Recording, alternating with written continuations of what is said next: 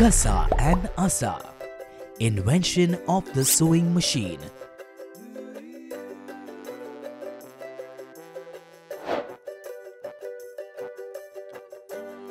Asa, what are you doing? Oh, I just can't stitch this right. I was trying to make you something to wear, but this is taking so long.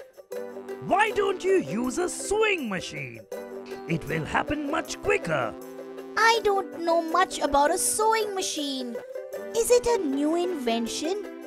Come, Asa, let me show you.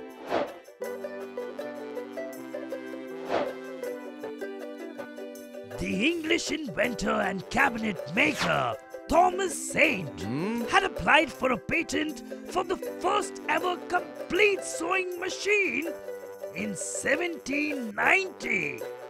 He said the machine could be used to stitch shoes, to sew, quilt and stitch.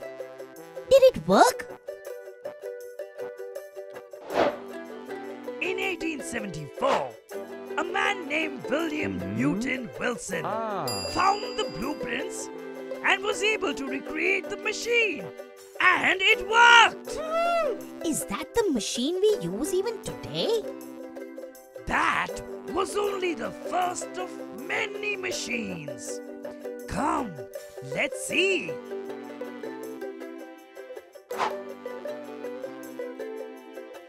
Barthélemy Thimonnier built the first fully functional sewing machine in 1829. He was a tailor and his machine used a single thread to make the same kind of stitch used in embroidery. He wasn't very popular with his peers as they were scared that sewing machines would replace the need to have tailors.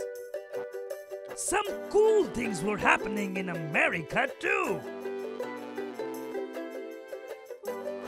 So, is this the person who made the sewing machine we use today? Ah, Asa. This is Elias Hall, an American inventor.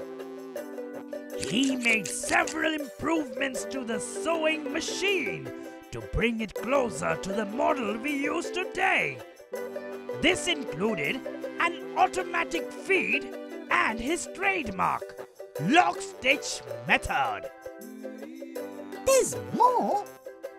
He was awarded the first American patent for the sewing machine in 1846. His machine had some of the essential features that sewing machines today have. Hobbs' work has inspired other inventors, including Isaac Singer, to commercially produce sewing machines. Oh wow! I think it's time you bought me a sewing machine. Please, Casa, please.